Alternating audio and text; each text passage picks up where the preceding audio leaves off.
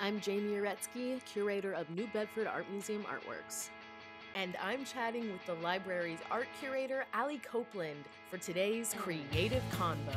The thing that I always like to tell people is that it's free to go in there and look at artwork. You can get up close and personal with artwork in your space. And so can you talk about the kind of, let's pretend the pandemic was not happening and everything was open still. What sort of resources as far as art goes does the library provide?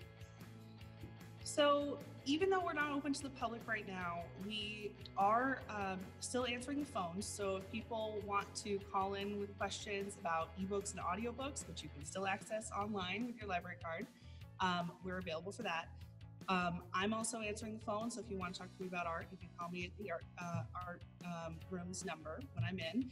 But once we open back up again, we have, like you said, it's free to come in and take a sort of self-guided tour of the collection. I just put out a pamphlet recently so that people can know a little bit about what they're looking at and where to find art throughout the library. But the majority of our collection is on the third floor, which is where the art room is. So if they come up to visit me on the third floor, I'm always available to answer questions about our collection. And for certain pieces that are stored in our drawers, like the Audubon collection, I will open up drawers and show people any of the birds that they'd like to see and kind of show them that. So it's partially just a free gallery, and it's also a sort of reference point where if people want to do research, they can talk to me. Thanks for watching.